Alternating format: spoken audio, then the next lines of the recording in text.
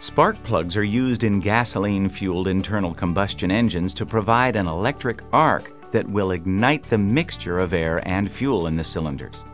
The plug end that goes into the engine contains electrodes, and they are set to a gap or distance recommended by the manufacturer.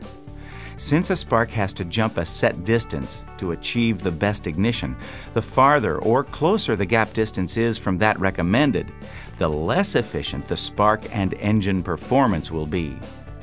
Also, spark plugs that become covered with deposits from combustion can degrade an engine's performance.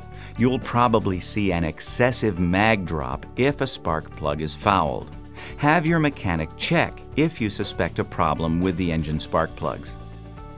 Normal combustion occurs when the spark plugs ignite the mixture of air and fuel in the cylinder, which then burns progressively from the spark plugs outward and produces a smooth, downward pressure on the piston. Two problems that can occur inside an engine cylinder and cause abnormal combustion are detonation and pre-ignition. Detonation occurs when the fuel and air mixture is subjected to very high temperature in the cylinder and the spontaneous combustion point of the mixture is reached. When this happens, the normal progressively smooth combustion is replaced by a sudden explosion, which produces extremely high pressure, frequently in excess of the structural limits of the engine parts. The explosion is so sharp that it's often described as the equivalent of hitting the piston with a hard blow from a sledgehammer. It's hard to hear when detonation is occurring in an aircraft engine due to all the other aircraft noises, but it shows up as an unexplained loss of engine power and overheating.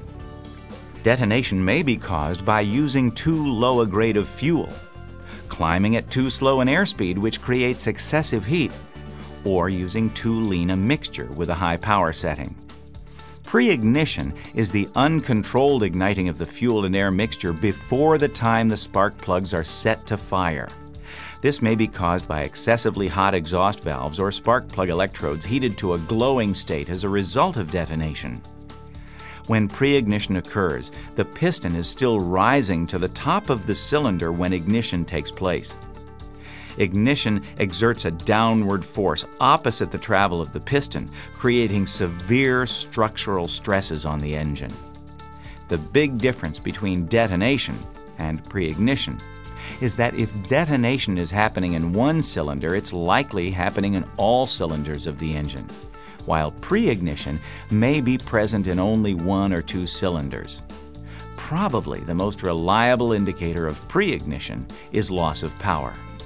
The way to temporarily stop detonation and pre-ignition is to promote engine cooling by reducing power, enriching the mixture, and if the airplane has them, opening the cowl flaps.